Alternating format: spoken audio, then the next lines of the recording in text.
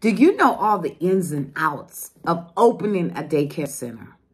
It could take months if you do not have the proper alignment of what inspections you need, knowing what the inspectors are looking for when you're trying to open.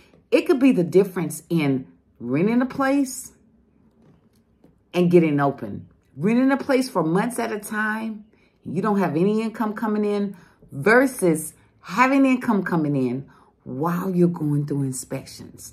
The workshop I offer is fundamental in opening your daycare center. We're talking about thousands of dollars that you can save by going through the process smoothly and easily, knowing exactly what the fire department wants, what the health department wants, what environmental wants is key in you opening in 3 months versus 6 months, sometimes even 9 months, especially if you have these people come out and they have to come back.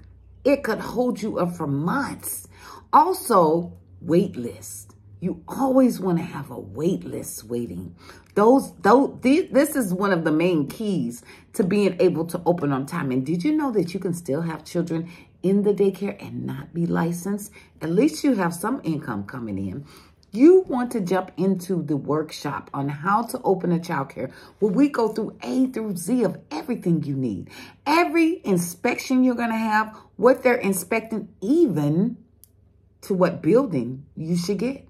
Because every building is not a good daycare. It depends on a lot of factors. What's it next to? How big is the playground? Yeah, the playground has to be a certain amount of square footage before even you can put a playground there. So it is important for you to even know before you start shopping all the ins and outs and the things that you need for your daycare business. Hit me up, 931-919-8919. And I've got a workshop that you do not want to not get into. I'll see you soon. Bye-bye.